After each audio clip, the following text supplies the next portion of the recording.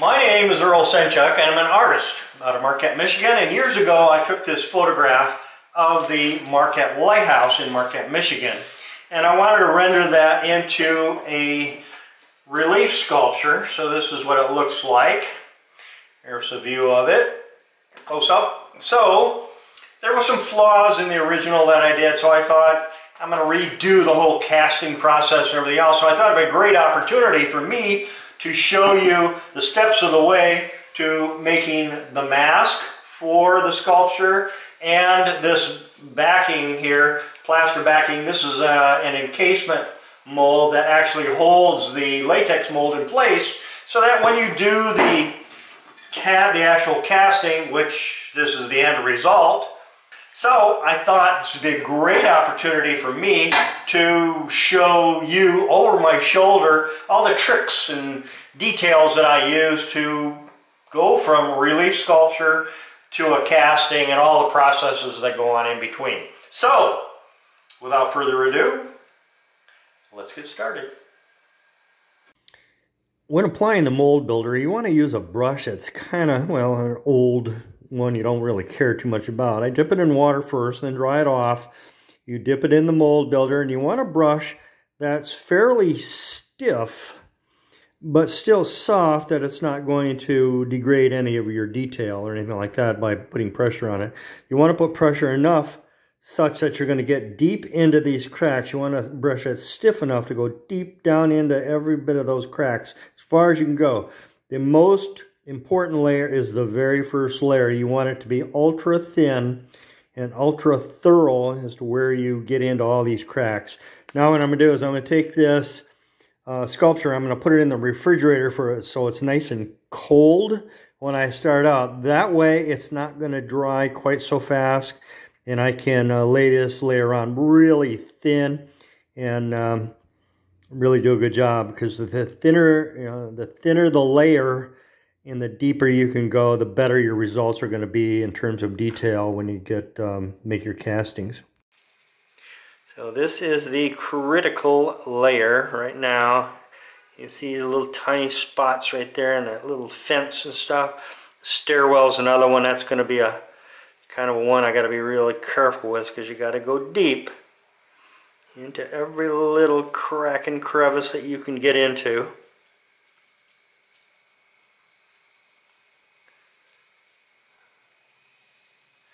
The second coat goes a little bit easier. You can start building. By the time you get up to 10 coats and stuff like that, you can lay this stuff on pretty good, because you filled all those little deep cracks and stuff, and so it's shallowed out, so to speak. And you can go to a stiffer brush if you want. Put that on to apply the latex. Now I've got the clay is nice and cool. I put it in the refrigerator for a while, so it's going to take a little longer for this to dry out.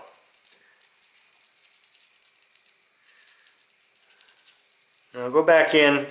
It looks like I'm going in kind of heavy in spots, but I'm going back in after I've spread it out a little bit, and that gives you somewhat of a dry brush, and it's going to suck up some of that excess stuff. We're still shooting for a very thin layer, even when we go into these other deeper pockets and stuff. I'm also going to want to go, once I get the full area done, I want to go an inch out of the edge to create a gasket like you see here. That's a flange, I guess is what the word would be. So I'm just going to continue doing this, and then I'll show you in a time lapse. Here's what that finished first layer looks like. It's just starting to dry, and you see all around the perimeter I've created a 1-inch flange. It's going to end up being a little bit of a overhang piece onto my holder platform. That's what the brush looks like when it's done. It gets pretty ratty pretty quick. It's going to be hard to clean now, that's for sure. This is the first layer of mold builder after it dries. This is what 6 layers look like. You can start to see now that the flange is building up a little bit. This is layer number 15. final layer. Oh, take a little bit of water, get the brush moistened. Now I've used this same brush for the past, probably the past 10 uses. And you clean it up each time, but there's a certain way you got to clean it.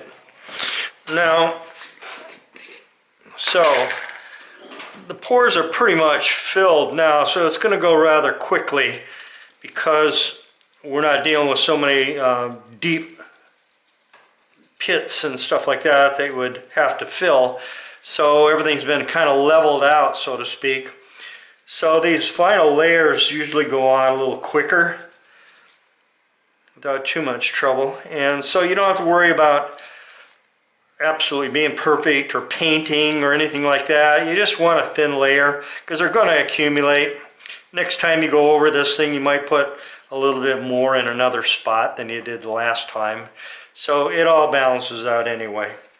And the way I'm doing the sides now is you fill it in, kind of paint it in a little away from the edge so that you put pressure in, so you're not going to create any kind of puddling in that crack down at the bottom.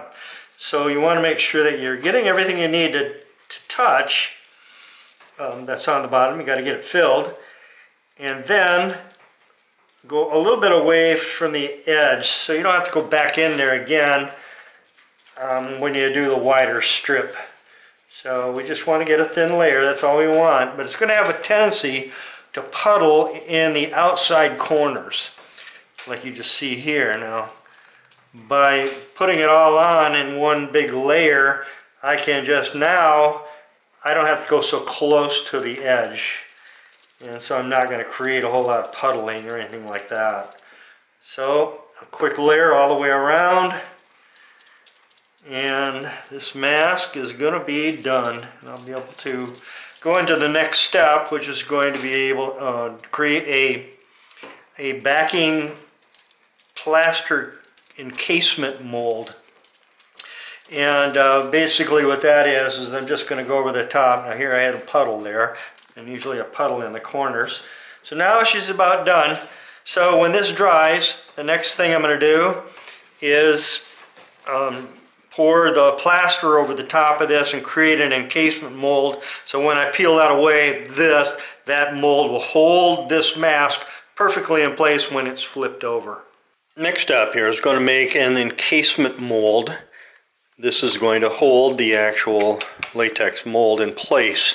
And so I have to pour this thickness of plaster around this perimeter. So I got to block this off with some kind of a containment measure, and then use either body powder or baby powder.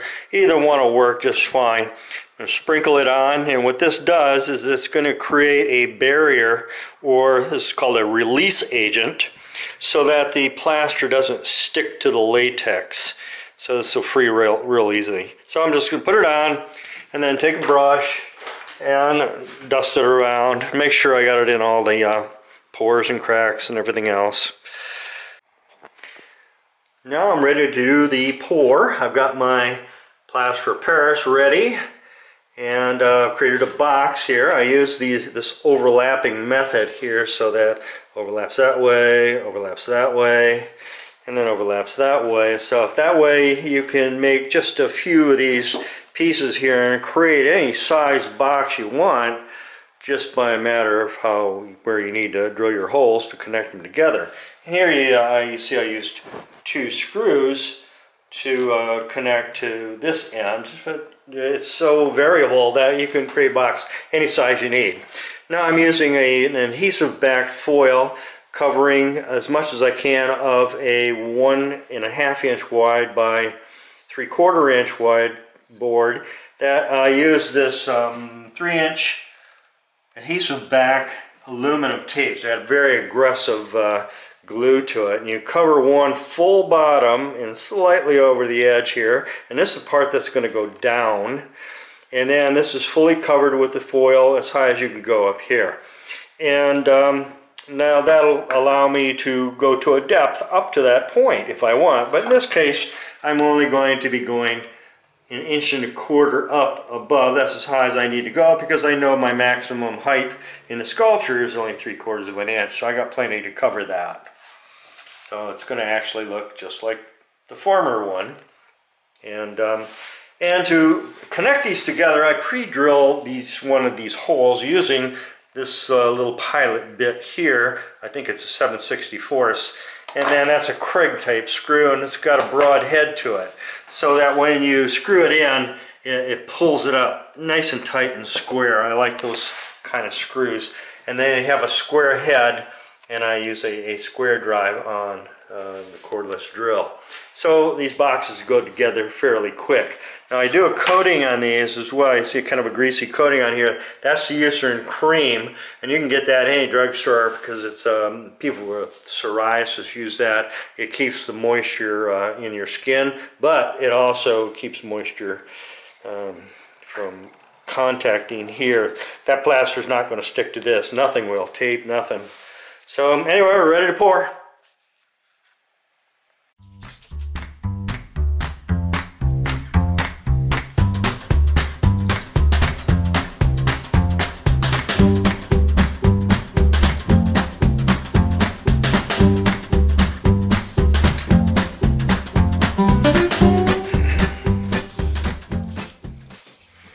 Doesn't have to be done in one time. You can load it more on top, go mix another batch if you need it.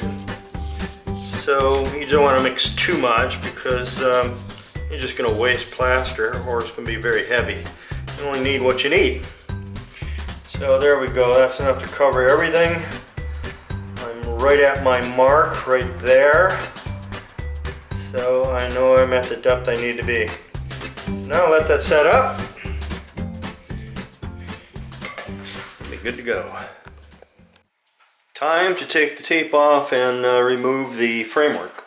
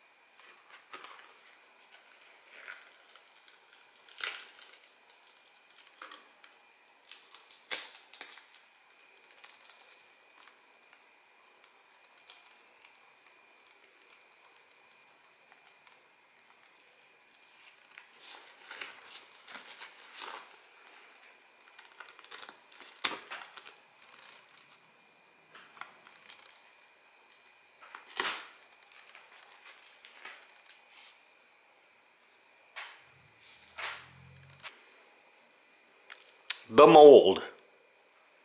To prepare the mold, I'm going to use baby powder as a release agent. So you sprinkle it on.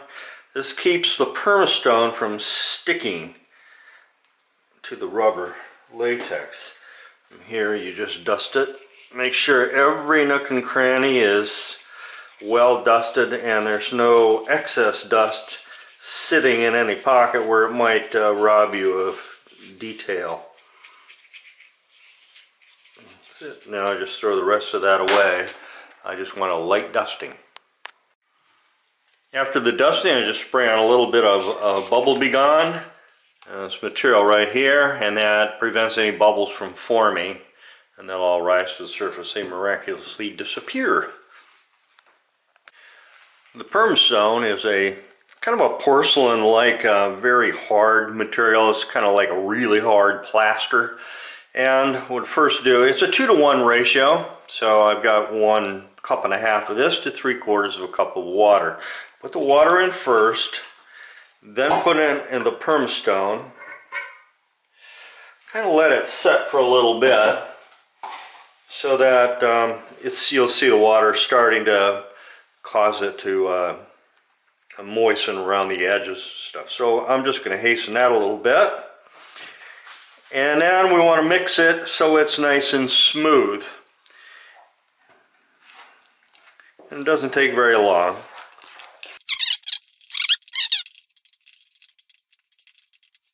And then you simply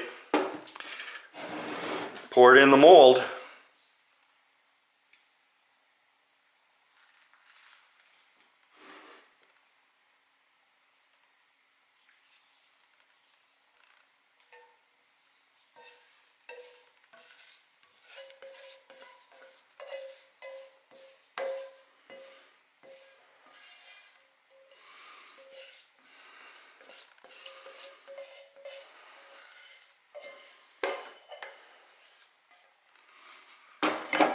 From here I'll just level it out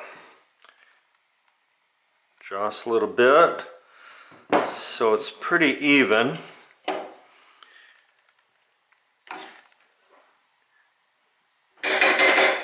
Now the next step is to take something that I can use to tap on the bottom. So I'm going to use this here little metal thing, tapping it like so. All around and underneath, causes the bubbles to rise to the surface, so they're not going to get caught in any deep depression and stuff, because that will ruin your detail. Actually, it will ruin your whole results of your pour. So now I'm just going to leave that sit nice and level till it firms up. About a half hour later, we'll look at what the results are. Well, here's the unveiling. I'll take it out of the encasement mold. Usually they come out pretty easy. There, it came out pretty quick. Alright, there we go. Now, let's see what the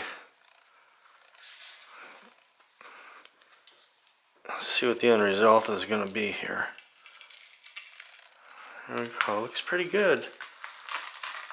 Yeah, looks really nice.